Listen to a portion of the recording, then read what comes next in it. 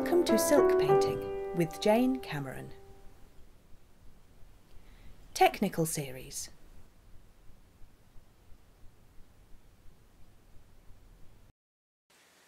Once you've finished drawing your picture with your outliner, you need to let it dry. The way you can tell if your outliner is still wet is you can see there it's standing up on the surface and it still looks kind of 3D and glossy. Once it's dried, you can see it's still got that lovely gold, but it's flat. And that's how you tell the difference between whether your outliner is still wet or whether it's dry. Once it's dry, it goes flat to the silk, and then you know that it's ready to paint. Thank you for watching.